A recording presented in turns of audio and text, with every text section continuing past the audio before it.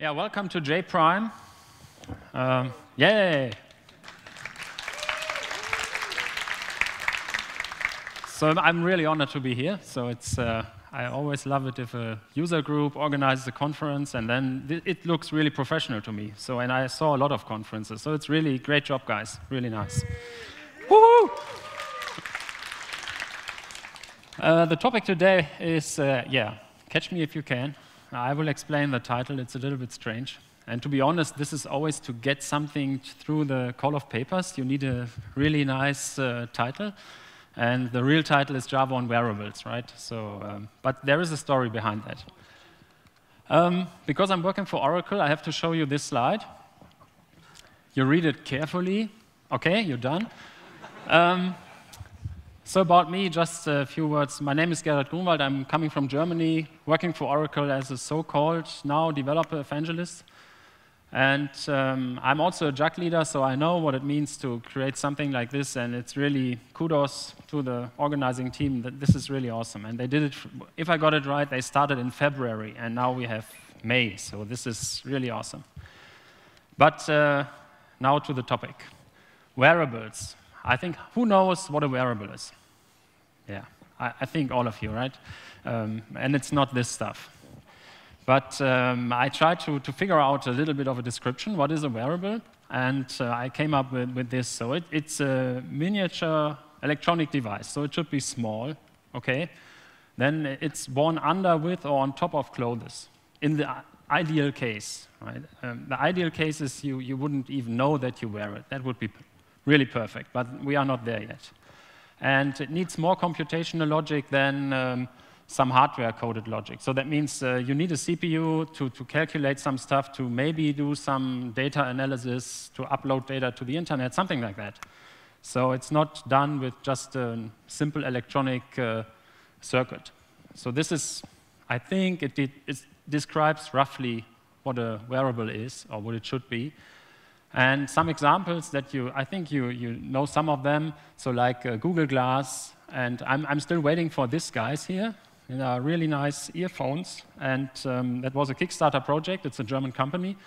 And these guys they are water resistant, you can play music with them, they will track your heartbeat, and I don't know what else. So it's really awesome stuff. Watches like this, which is just something, it's not really a real watch, and insoles. This is nice for runners, for example. Who's a runner here on a regular basis? So that means you might be interested in stuff like that, right? Because it calculates the pressure on your feet, and then it can correct your running style and give you some hints what you can do better and stuff like that. So of course they can count steps, and so it's really a nice idea. And then clothing, like on the right side, like trousers or shirts. I think that the company is called Hexaskin or Hexoskin, and they do really amazing stuff. The use cases, I think it's clear. We have fitness and health tracking, which is mainly data producing. That means these guys just collect data and produce the data. So that's all what they do. And I think this is the main target at the moment for all these devices.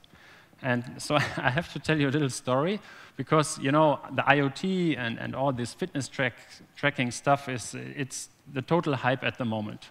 Everybody has this fitness tracker on the wrist and counting steps, and really great.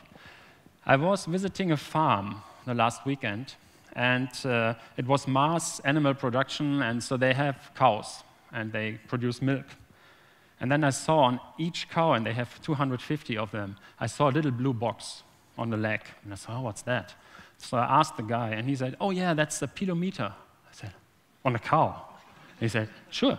So what are you doing with that? Oh, we count if the cow is moving, if she's lying, if she's in the box, and all that stuff, and which box, it's always the same. And so, oh, that's great. And then they analyze it, and then they can calculate from the analyzing, they can calculate if the cow is pregnant and all that stuff from the behavior. So I asked, wow, that's quite new. No, we use it since 1998. So I was like, OK, but IoT, yeah, the new hype. So it's not really that new.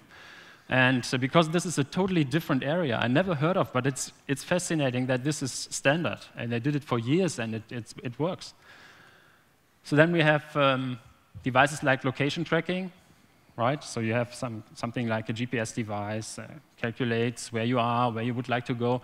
This is data producing and consuming, right? It also consumes data because you put something in and then it calculates results. And then we have informational stuff. This is this augmented reality thing where you go around and then you take your phone, because a phone in principle is a wearable, right? It's not a big difference. You have nearly the same processors, you have memory, it's just a little bit bigger, and it has a connection to the internet, which most of the wearables have not, unfortunately, which is a problem of batteries. So this is the normal use cases. And all these devices have also requirements. And the requirements, I mentioned that already, it's a small form factor, right? So it should be very small, lightweight, and unobtrusive. That means, like I said, the best thing is if you don't even know that you wear it, then it's perfect. Then you need smart power management, which is the hardest part, because electronics developed very fast the last 10 years. Batteries, unfortunately, not. Maybe it will be better with Tesla going on with new battery technologies. But at the moment, this is the big problem, is battery life. You know it from your smartphone. Sometimes it doesn't even give you power for one day, right? You have to recharge it during the day. So then you need stuff like low power consumption of the electronics, sleep mode, auto shutdown, all these things, and of course a rechargeable battery. And the hardest part is connectivity, because if you would like to use that data that you collect, then you would also like to analyze it somehow, somewhere. So the best would be upload it to the internet and then analyze it from wherever you are. That would be ideal. And there are different ways how to do it. Cheap fitness trackers have a USB cable, you plug it in your computer and then download the data and so on. Then you have Bluetooth, ARN+. Who knows what ARN+ is? I always ask that. You are a runner, right? No? Ah, okay. Biker? Ah, okay. Because ARN+ is very similar to Bluetooth technology-wise, and it's also nice, but it doesn't really is that widespread like Bluetooth is. Okay, so and if we take a look at the current situation, then we have lots of devices from thousands of vendors, and they all have their features. Some can track heartbeat, some can track steps, whatever you like, and there is no real standard. Right? So Apple has its own stuff, Google has its own stuff, Microsoft has its own stuff. Everything's nice, but you can't really combine that. So for example, I have a Google Wear watch. It doesn't have something like heart rate counting. So what should I do? Buy an Apple Watch to get heart rate? That's really a problem. So you won't get something that covers everything. And if you need something special, then you have only one solution at the moment. You have to do it yourself. So, right? So this is, that was just the introduction to my idea that was born 2 years ago at Odroid-W, which is a conference in Sweden, and that was a JRunner project. So, and now we come to the catch me if you can stuff. I was talking to 2 friends of mine, and we discussed with a lot of beers that it would be nice, because one of the guys was an ultra-marathon runner, or is, and this is 2 years ago, so at that time we didn't have Apple Watch, Google Wear, so we had some simple fitness trackers, and we thought about it would be nice to track a runner live with data like where is the runner, how fast is the runner, what is the heart rate, and give him maybe some advice live, so something like, oh, be aware there will be someone on the road for you, give you something to drink or something like that. Or the weather will be bad within 5 kilometers, so something like that. That was the idea. And I had some features, some ideas for features. So the first thing was, I need GPS data, sure. That's for the location, you need that stuff. Then heart rate is something very important for running, or for every kind of sport. Then, because my device, and this is the device, the current state of the device, has no display, I thought about, okay, how can I get some feedback from my device? So then I also have an Android phone, and there you can define something like vibration sequences. So I thought, oh, that's nice. Something like SOS, if the battery goes down, right? You can recognize if you have the thing somewhere close to the skin, and you will recognize the different schemes from vibration. So I need vibration feedback. Then this is a little bit special. I thought about, wouldn't it be nice if I can sit at home and send a message to the runner, and the device will read the message to the runner. So text to speech. Yeah, like I said, ideas. We will come to the solution. Then something very simple like an on switch, an automatic shutdown. So who has a Raspberry Pi here? And who used a Raspberry Pi? Not just lying around on the desk. Yeah, so then you know that there is nothing like an on switch on a Raspberry Pi in the standard version. So you can solder one. And there is also no off switch. So, and if you have a box like this, switching it on, you need something to switch it on, right? It sounds so simple, but it's not. It's not that easy. And by the way, when I arrived yesterday, you see this is a black box with a red button on it. You can imagine if you have airport security. And yesterday in Berlin, they took me out, and I know that already. And then he said, "Oh, what's that?" "It's a computer." "Oh, no, that's not a computer." I said, "Yeah, it is." No, my computer looks totally different." Okay, so I started to explain GPS sensor. And then, "Oh, but what's the red button?" I said, no, don't press it. And he was like, "Oh, why? I said, yeah. And then I tried to explain. When I switch it on, I need to start my phone or something to switch it off again. Okay. So yeah, lesson learned, never build a black box with a red button. It's not good. So it was a bad idea. So, but yeah, I needed that. Then if you have a battery inside, you need to monitor the battery. Sounds easy, but it's not. Right? So because you have to find a way to figure out if the battery is going down the drain, and at a certain point, you have to switch it off. Otherwise, the battery will suffer. So this is a lithium polymer battery inside, and you don't have to drain it till 0%. Then the battery will suffer. So you really have to switch it off 10, 15% before it's empty. So you have to do that somehow. And because it has no display, I need a remote control to do that. So this is the features that I tried to implement. And the whole thing is running on this device. Did someone know that? Does someone know that device? Awesome, because this is the really best device that I know. I started with a Raspberry Pi, and I told you it's really a lot of things you have to do, and it gets like that size after all. So it's wearable. Right? I can also take my notebook in the backpack, and then it's also wearable, but it was not really a solution. So then I stumbled upon this board, which is hardware-wise, and I will come to the specifications later. It is, in principle, a Pi. But it's smaller. It's, in this case, the whole thing, with battery, with all the stuff. And it comes like this, without any headers soldered, so you really can decide if you need a USB port, you have to solder it on the device. But that makes it really small. And I used, to run that, I used Java embedded, SE8 embedded. So you can also use ME8 to do that. But to be honest, SE8 was for me more comfortable because I can create the whole code on my desktop and then create the jar there, just put it on the device and it works. Which makes it, you can also do that with ME, but I'm more an SE guy, so I really like that. And you can use lambdas and all that stuff in your code, which makes it very convenient. So, to keep that up front, Java was not the problem. That's easy. The coding is no problem.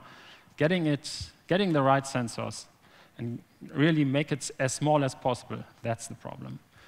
So when you start with sensors, then you should know this project. Who knows this project for Raspberry Pi? If you do hardware development with a Raspberry Pi with Java, this is the only way to go. So this is the Pi4J project is a wrapper around the wiring Pi library, which is a C library that makes it possible to connect all to all the GPIO pins and everything that is available on the Pi.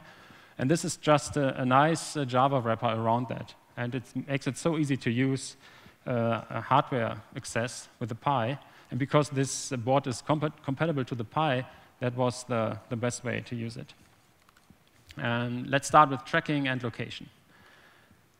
One thing, so usually I give this session and it's 2 to 2.5 hours long because I tried 5 different GPS sensors And you might think a GPS sensor is a GPS sensor. No difference. Wow, there are so huge differences between these sensors. And it's not only the engine. You speak about a so-called GPS engine, and then also the antenna. So the antenna is that thing, this thing. And the engine is this little chip. It's on the back side. And then you see also a little backup battery here. And when you start with it, you go to Adafruit or something like that, and you buy a GPS receiver. And it works. And that's great. But then you take your phone out, and you recognize that even if you have the phone in the pocket, it just takes a second, and it knows where it is. And it's very precise. And if you would like to reach that preciseness with your own built device, you need a really good GPS engine. So, and like I said, I tried 5 different ones, and I ended up with this. And this is, since 2 weeks, I have it inside my device. And it works perfectly. But this device is 100 euros, so it's not really cheap anymore. But it's really good. So I tested it yesterday here. And with GPS devices, it's like that. You start it once, then it takes some time to recognize all the satellites and calculate the position. And then, if you have a good engine, they store that. And they store the positions of the satellites. And the next time you switch it on, it remembers, oh, the last time the satellites have been at that position, and now it's this day, so they can calculate approximately the new position of the satellites, and then they know really fast where they are, if it's a good engine. But if you move in the meantime, so it means I switch it off in Germany, I moved here, I switch it on, so it thinks, oh, I'm in Germany, oh, I'm not. So it takes a little bit to recognize the position. And that chip, I was standing between 2 buildings in a city, in a different country, far away from the old location, and it took just 15 to 20 seconds to pick up the location.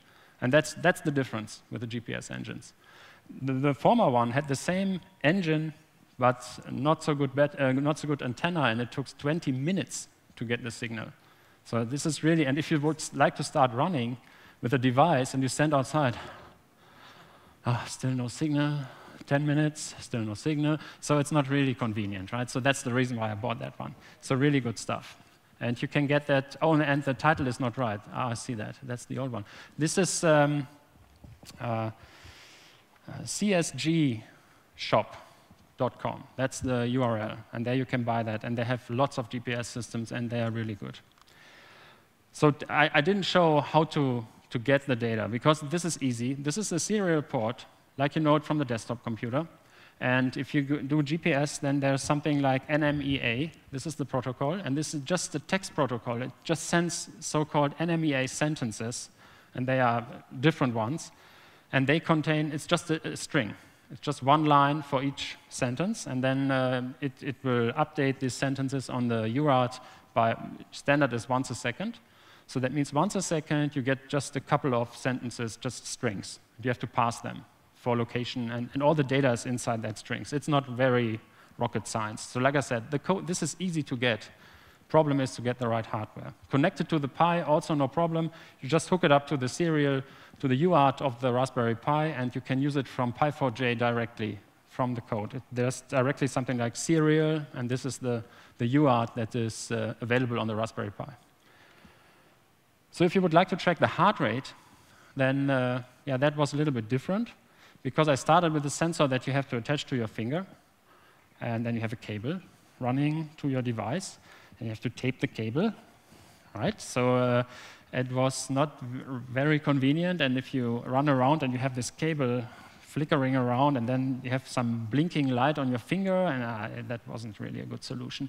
So I ended up with this one, which is from Polar. I think Polar, most of you might know. They are really well known in the heart rate tracking scene. So, and they have this little sensor. And it's really a very simple device. You need the strap that is available from Polar. And then this device will just collect the pulse for each heartbeat. And it's a 15 millisecond pulse. And you just have to hook it up to the GPIO to one pin, because it's just a digital high for 15 milliseconds. And the code to do that is this. So that means you have something in Pi4j named GPIO controller. then you get the instance from that, and then you just have to define a so-called GPIO pin digital input, because you will collect data from that. You don't want to switch something, you would just like to recognize if it's high or low. And you set it to standard low, pull down. This is pin pull down resistance. And then you just register a listener to that pin, and that's all you have to do. And then each time this device gives a high impulse, you will see it. And then I just call this heart rate monitor beat method. And you see I can use lambdas, which is great, because it saves you a lot of code when you do Java coding with Java 8. And then in the beat method, this is, like I said, this is no rocket science. And the interesting part is if you collect heart rate data, then you will recognize that even these sensors from Polar, they don't give you the perfect heart rate. Sometimes it's above 250, sometimes it's below 20. So you really have to filter and average the values to get something close to reliable, right? So what I do, I just count the 10 last beats and then just make a floating average.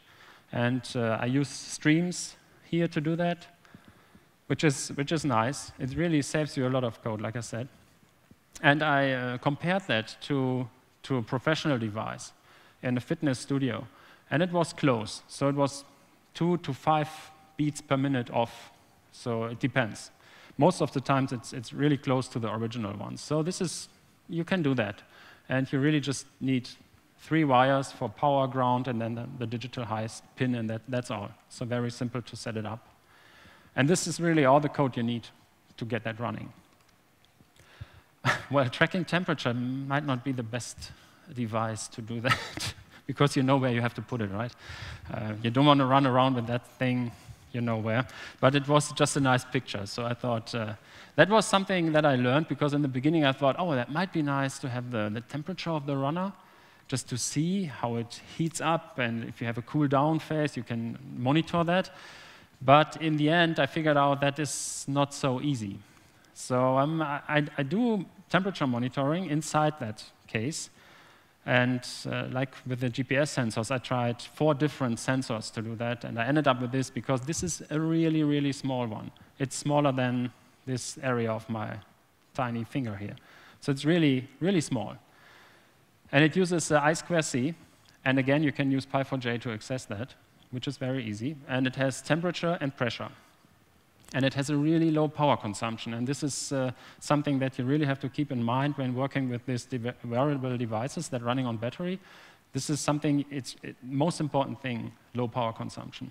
Right? This is even for the GPS. You will find GPS sensors, very cheap ones, and they have really high power consumption. And you will see it in the battery life. So that was also a reason why I choose the one that I now choose. And this one has really low. It's the BMP 180 sensor, and it's well known for its low power consumption. So the form factor was nice. It can measure temperature and pressure. Yeah, I figured out measuring temperature inside of this doesn't really make sense, because the temperature will always have an offset of, depends on how long the device is running, so it gets warm inside.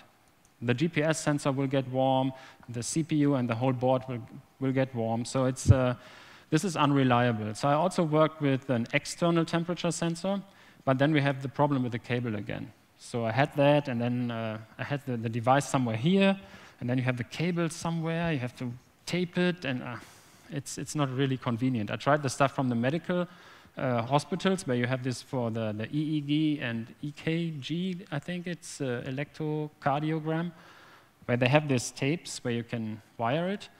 But this is not reliable. If you start sweating and running, then the stuff will get loose, and so it doesn't really work. So temperature is not a good option, but pressure was good, because pressure gives you an indication of what is the weather like, right? Because you have the pressure, and you can see if it's good weather or bad weather. So it was some indication that was interesting to have.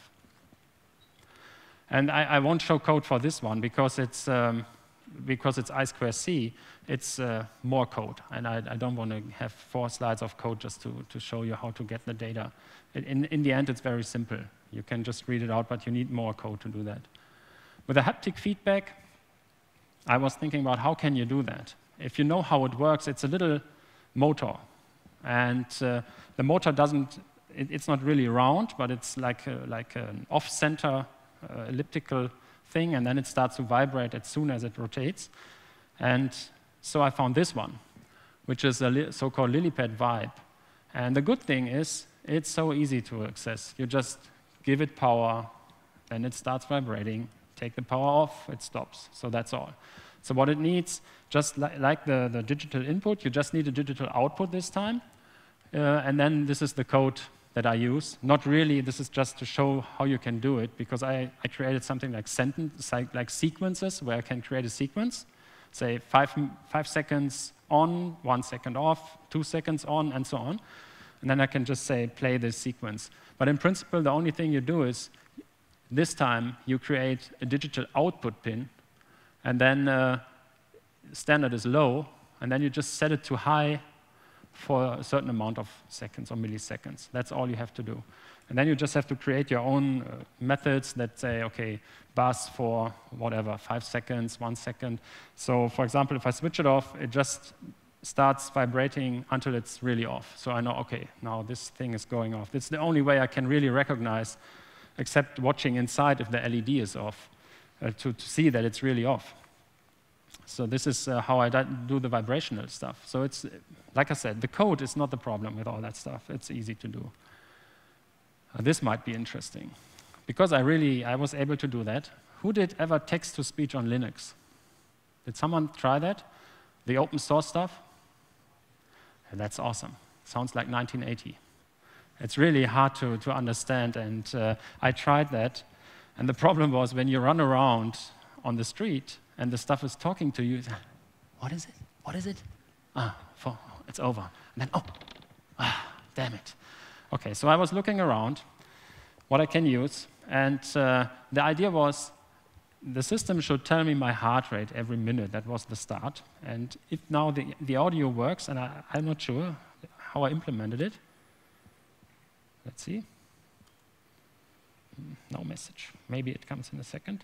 So the other one was I would like to send messages to the device. Let me see if I can get it running. Come on. Maybe, yeah, I have to try. So it uses these voices from Capstrel or Sepstrel. I don't know, does someone knows this company? They have really high quality text-to-speech voices for all different platforms, different languages, different, you have, for example, different people like women, men, and then more than one, so it's really interesting. And one voice they ported to the Raspberry Pi, or to this embedded stuff. So I bought this voice, it's 29 euros, and this one is really high quality. So let's try again if it, damn it. So I have an audio recording, and then you can listen, but it doesn't really work here, I don't know why. So if you are interested in that, here you will find it. And like I said, I used that for my own bug tracking system that I built 10 years ago. And then for certain people, when they put in a bug report, the system was talking to me and said, oh, Peter submitted a new bug report, because I know if this guy submits a bug report, then it's a good one. So I would like to know the good ones, and the other ones I can check later. So that was the main idea. So I knew the company for these voices. And it's great that they have one for Raspberry Pi. And the problem is, if you go to the to the website, you won't really find the Raspberry Pi side. That's the reason why I put it here. So you need this link, which is also in the QR code, to get the voice. And it's a little bit strange procedure, because you have to write them a mail that you would like to buy it, and then they send you something, how to get that. And it comes with its own tool. It's a command line tool called Swift, totally unrelated to Apple. And sure, you can write your own wrapper for Java and all that, but you know, in Java we can also do runtime, exec, like execute, and then just execute the stuff on the command line. And that's the whole code I need to let the thing speak. Right? Just say, I send a message, and then call the Swift command with the message, and then it reads it. So it takes on the Pi. We have a latency of around 1.5 seconds before it translates the stuff. But this is not critical, because I just send messages like my heart rate, so I don't need really exact at this point. I'm happy if it talks at all. And the good thing is, that I told you I can also send messages. So what I do, and I will show it to you later, is I have a desktop application, and then I can say, OK, to this runner, send a message now. I can type in something, and then it will send a message to the runner, and then it will read it to the runner. This is one thing. Then it also knows always the position of the runner. It gets the weather information for that position.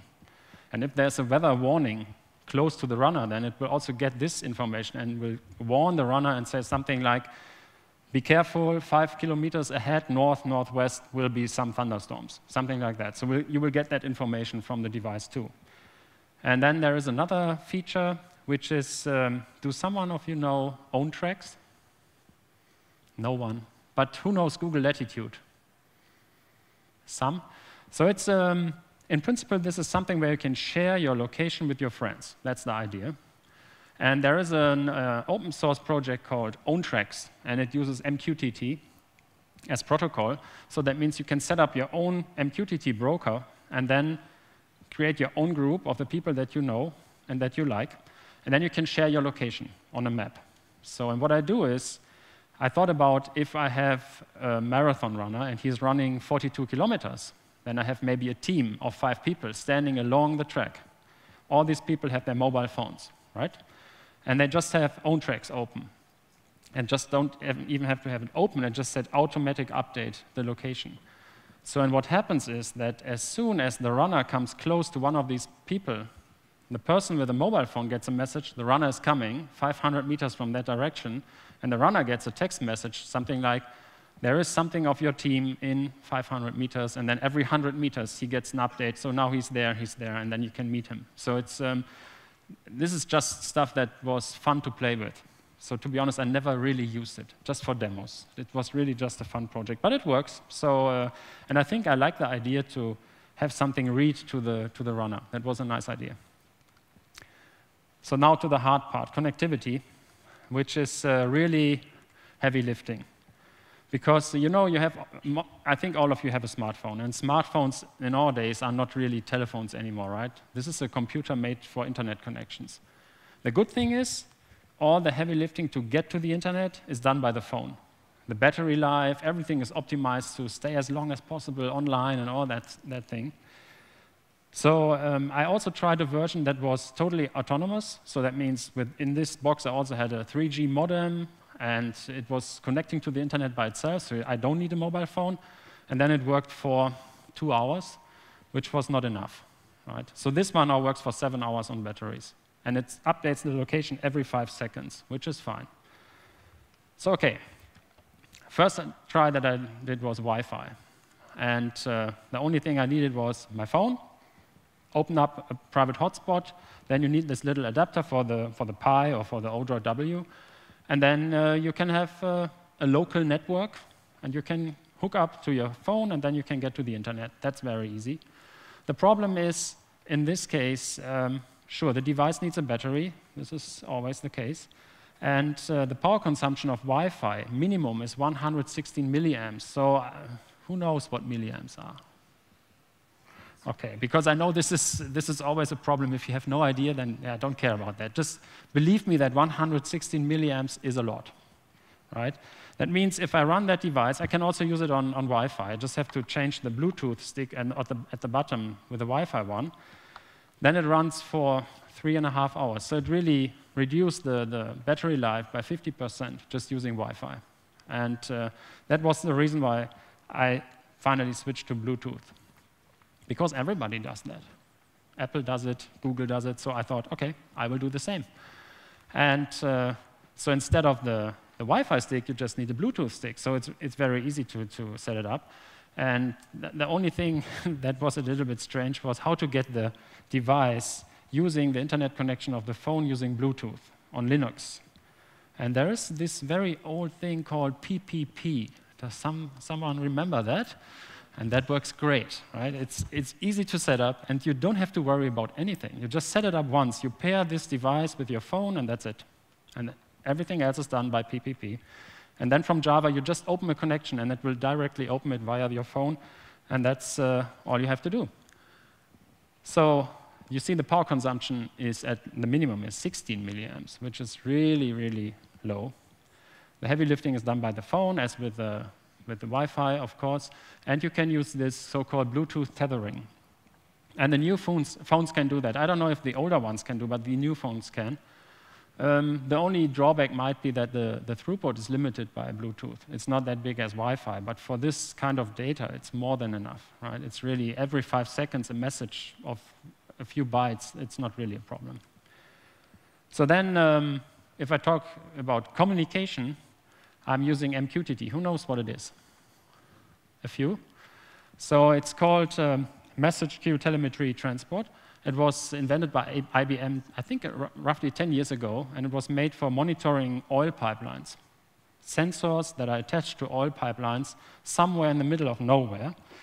And the problem was that there's really not reliable internet connection on that positions. So they use publish and subscribe.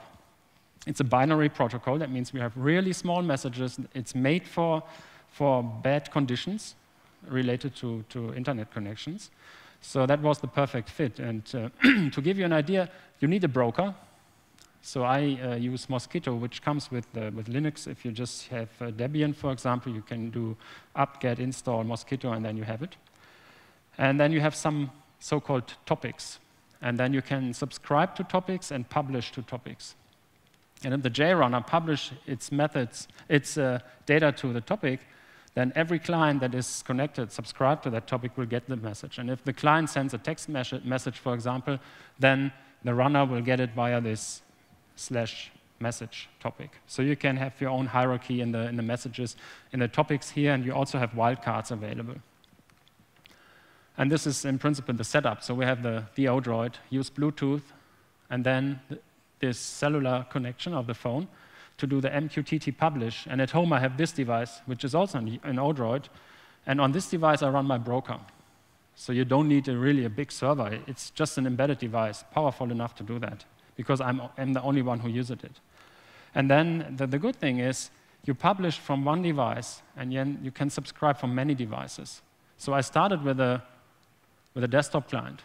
Then I created a mobile client. Then for a smartwatch. And then I started also a database server that just subscribes to the topic and stores the data with every message. So this is very easy and a very good approach if you use something like this wearable stuff, because you have one device that creates data, and then a lot of devices can subscribe to that data and do something. So it's perfect for machine-to-machine communication. It's a really lightweight protocol, much better than REST or something. For that devices, you don't need all that stuff. And I also use XMPP. It's some kind of chat protocol, which is XML-based. Even that is too big. And it's made for low power. And you will find, on the internet, you will find comparison between protocols. And you can really see the battery life is longer when using MQTT compared to, for example, REST calls or XMPP. So that's really interesting. And it supports quality of service. So that means I can make sure that a message that I send to someone, to a topic, that it really reaches the broker. I can make sure that it reaches the target. That means the quality of service. And there's a Java library called Eclipse Paho, which is also available for C, for Python, and other languages. But for Java, it's also available, and that's really nice. It works quite good. It's not the newest one, but it's OK.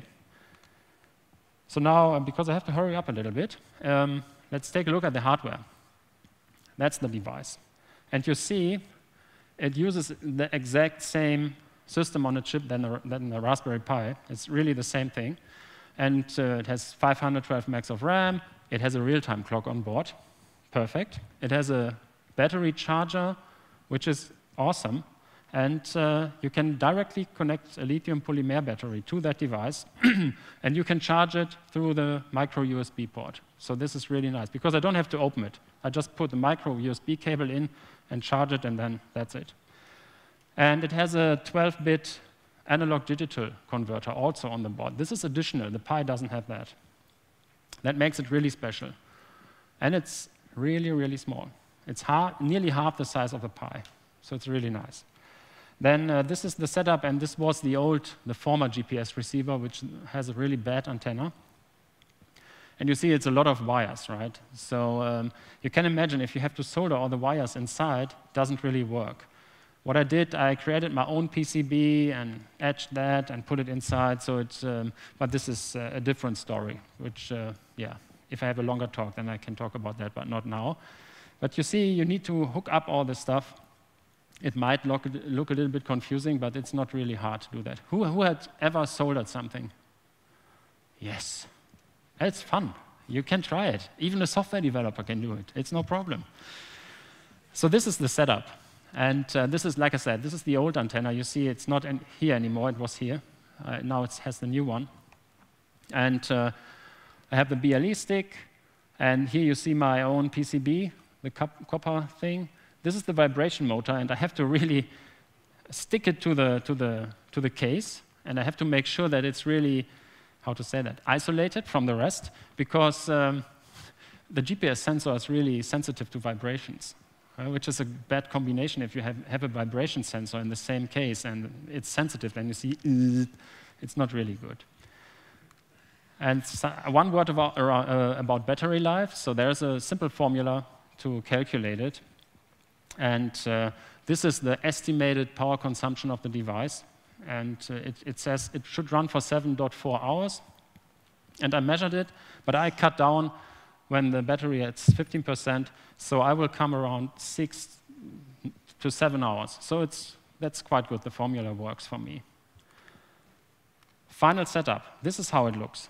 So I have this holster.